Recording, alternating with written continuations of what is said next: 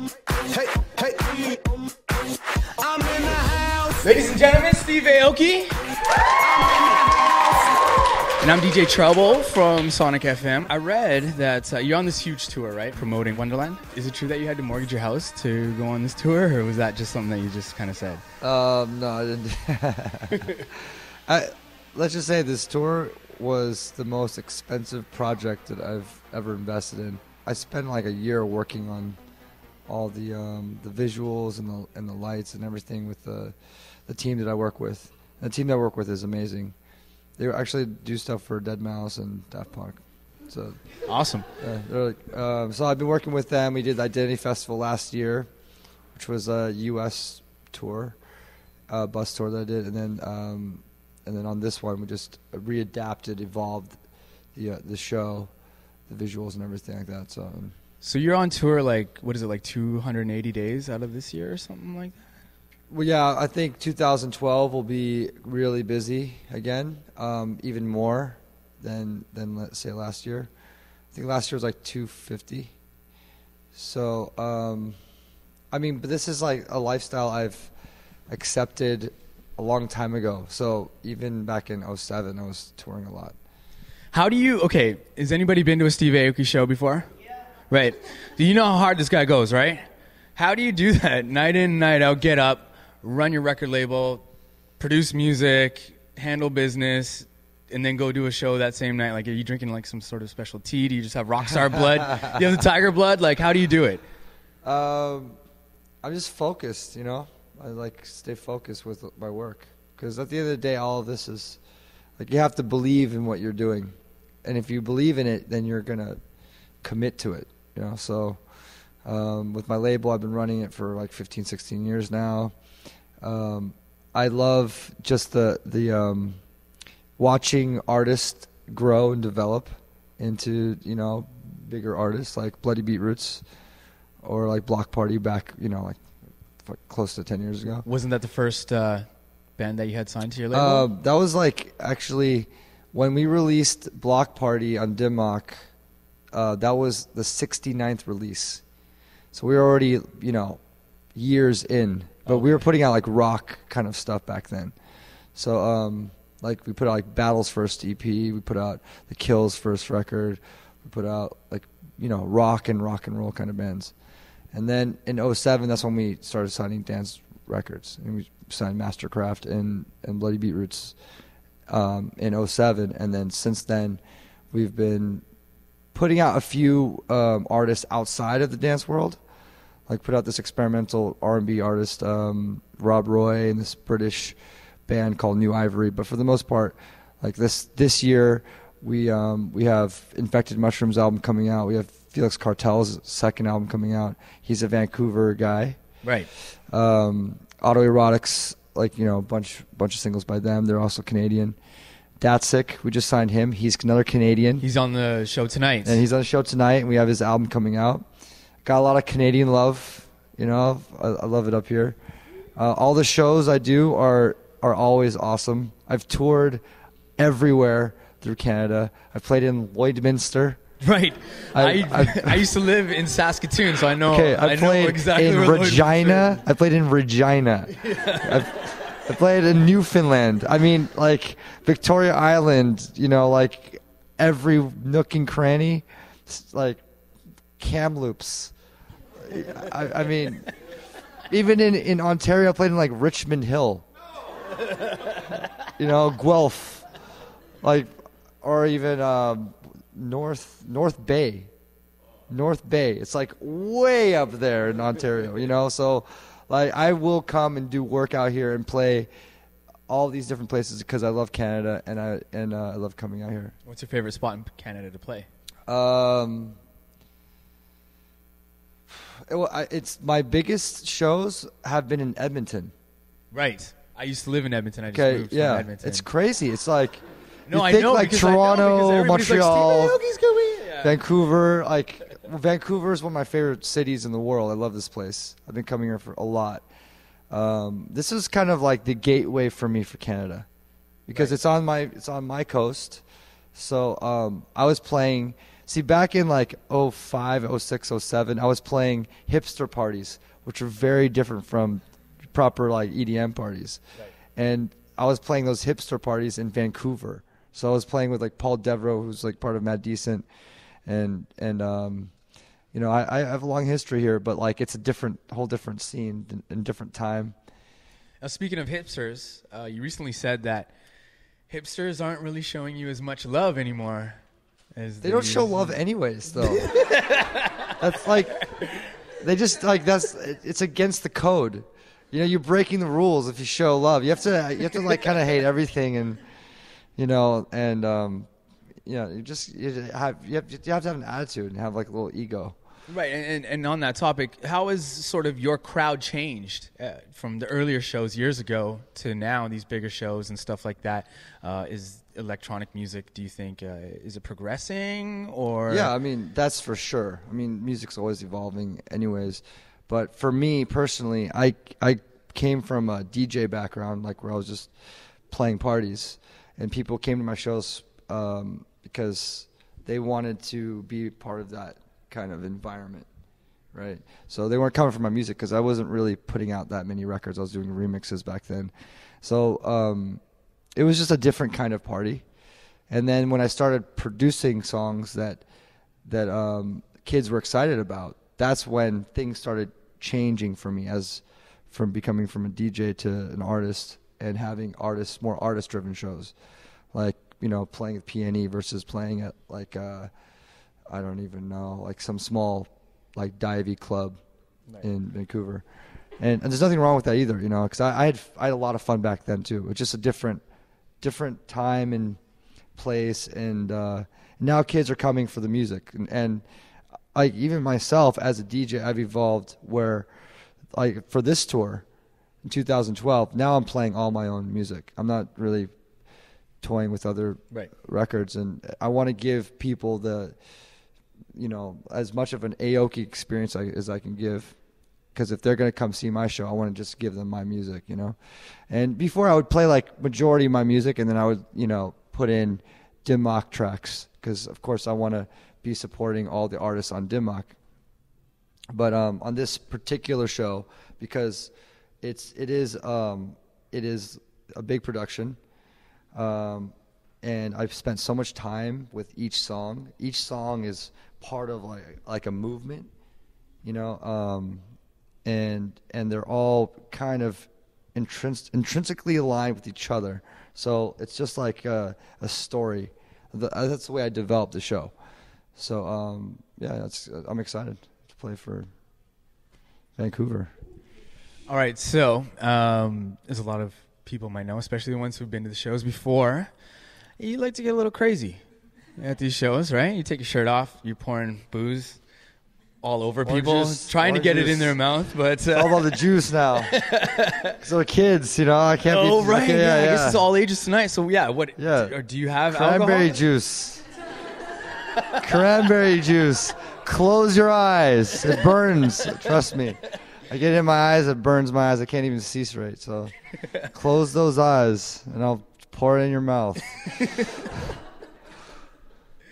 Actually, I like doing that because it's colorful.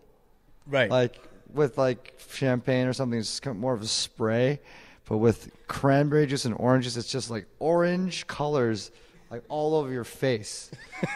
and you know, it's part of the whole kind of EDM colorful world, you know? So if I had some blue juice, like maybe grape juice, orange juice, cranberry, you have blue, orange, red. I need like green juice too, and then I'm good.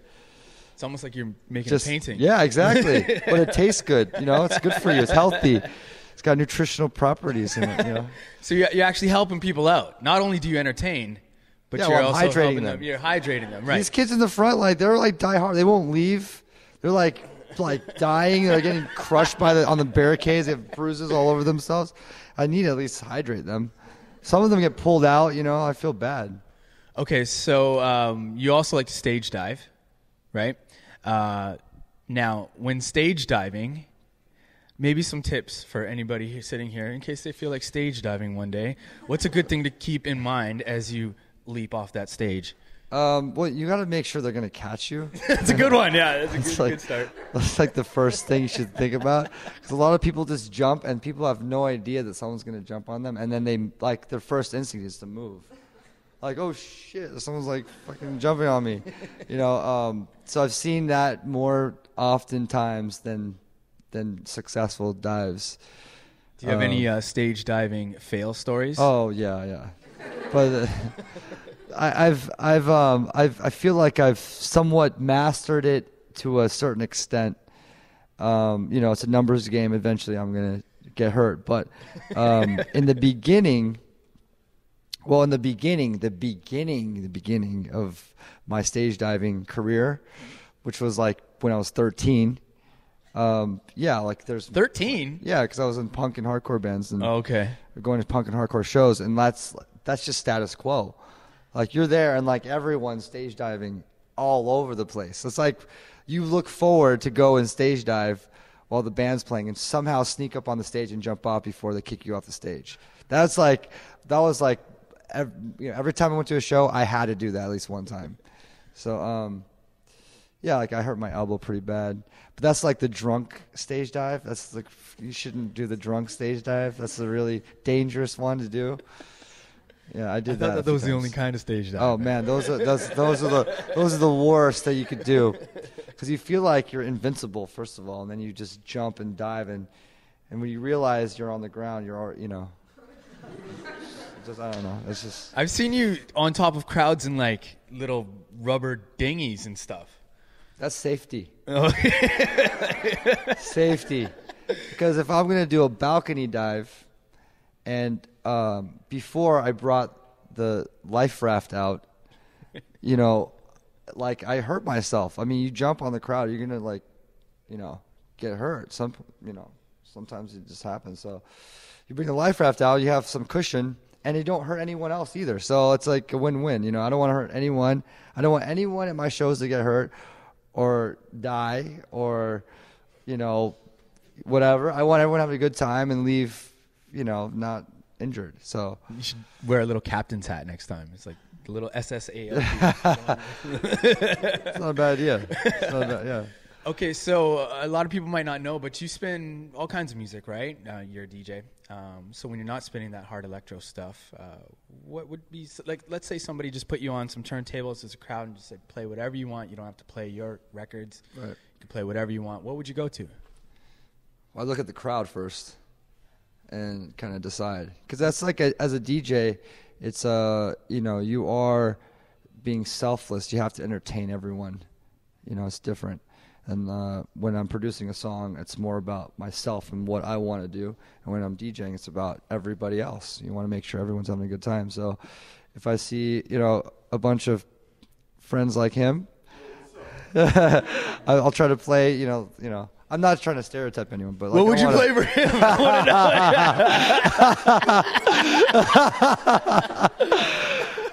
I don't know. It's hard to tell. Like you're like, I don't know if you're like reggae or yeah, but you have like this kind of punk energy too. Okay. So like maybe Bad Brains. I'll roll with that. You know, I love all music. I mean, I even like pop music, and I like punk and hardcore. I like rap. I obviously love EDM. So my range of music is so wide that I really would love to play everything. And if I was in my like house and I have complete control, then I would just play like, you know, Gorilla Biscuits to Bad Brains to Skrillex to Diplo to, you know, right. Everything. It just, you know, it would be less of a DJ set, more of like a playlist. Okay, so what was cooler, having your own sneaker, which happened a long time ago, or being an unlockable player in NBA 2K? Definitely working with Supra, because I started with Supra from day one, and I've known Angel, the guy that started Supra, since I was like 14. So I've always looked up to him. He had TSA back in the day, then he started Crew, and then started working with Crew, and then I was really the first non-skater on on the team. So to have my own shoe with Supra, growing from day one and seeing how successful they became in the sneaker community was amazing to see that. You know, it's great to be part of something in the beginning and then watch them do something authentic and successful and still stay true to the brand, and where everyone still wants to support them. And you get all kinds of different people in the world that want to support them, like from like Lil Wayne to like, you know, sneakerheads to, you know, like all kinds of music people to whoever else. So yeah, that's to me more cooler. But at the same time, you know, being an unlockable player in the game was just weird. It was pretty random. Yeah, that was. And then they asked me again for the next year, right? Which I was like, I don't even know how to like. I mean, I was the worst basketball player in high school. I shot on the wrong hoop. I like made my first goal, or not the goal, but the first basket. I shot like against my team, and like my team players were like, "Get off the, go." And I was like, I made it, though. Like, you know, I mean, but I love Lin because he's Asian and everyone loves him. I love the fact that he's Asian and then, like, you know, everyone's, like, rooting for Lin. So that's cool. Linsanity. Okay, a couple more questions for you. Yeah. You've collaborated with so many big names. will.i.am, Super Black, Kid Cudi. I can name them all, but we'll be here forever. Which one was sort of your favorite collaboration, and possibly which one do you have coming down the pipe that we can look forward to? Favorite is tough. Favorite's tough because that Wonderland, my album, was all, I mean, I pretty much did the whole thing myself. I didn't really go to management to be like, okay, I want to work with this person, and can you hook me up? Like all these people, I either knew them personally or they were a friend of a friend. So it was you know, it was a very personal album, and I have different relationships with everybody, and they're all really strong, good relationships now. I love working with Will. He's just like, you know, working with him in the studio. It's he's just intuitive. He gets it right on the spot. And you actually worked with him. It wasn't like you sent him the track and he just like like we would go to his studio and record plant, or he'd come, you know, work with me. But you know, a lot of the time you are sending tracks back and forth. You'll get ideas going, but people need to work in their own space too. But you know, I have like Cudi in my studio. I've had Lil Jon. I've had Chitty Bang. I've had Miss Palmer for No Beef. Like a bunch of the different guys, like Foo's come in my studio. I went to his studio to work on Red Live My Foo Love. from LMFAO. Yeah, his studio's not that far from my house. Luckily, LA is kind of a destination place for a lot of artists. So if they're not living there, they always end up coming there. And then it's easy to work together. And then for future collabs, I love working with Travis Barker. He's just one of my favorite musicians, you know, in general, and he's also extremely fast at working together. He has a great studio, like actually 15 minutes from my house. So I would go to his studio, and he's got like, you know, drum kits everywhere. You know, he's so sick with drums. I love working with musicians because of him. Because after I started working with him, I wanted to work with other people. Like, got the guitarist from The Exploited on that. The Kids Will Have Their Say track, which was a lot of fun. And future collabs. We have my collab with Tiesto, Tornado. The vocal version's coming out in June. We shot a music video for that. And then I'm finishing up my collab with Knife Party, which will be coming out sometime this year. Like, it's pretty much done. I just need to add a few more bells and whistles. And then I did a track with this Australian rapper named Iggy Azalea, who's like just amazing. You should check out her YouTube of her song Pussy. Okay. It's awesome. So I did a song with her. Make sure you put the artist's name in there, because otherwise something else completely is going to come up. And don't put pussy in Google. Yeah. You're going to come across something totally different. There's actually a bunch. Like, did a collab with Chris Lake and one with Diplo that's coming out. I mean, I don't want to say too much because like there's some of them won't come out for a while. Right. So, but the Knife Party one I'm gonna try to release that soon. Okay, final question. Everybody here is going to the show tonight. You talk about the Steve Aoki experience. Maybe you could just break that down real quick for these guys and for anybody else next time you come to town who's watching this. Well, I don't like to give it away. Okay. The live show, I want to make it special. Like that's why I don't like when people film, because I want to make the show like almost exclusive to people there. Because I do put a lot into the show, and I treat each song like its own part of one big movement, or I was like saying like one big play. So each song is important to me. It has different meanings, and like for the most part, it's all about having fun. You know, I want everyone to leave the show with the best experience that I could possibly give them, and you know, have a good time. Great, thank you, Steve Aoki, everybody.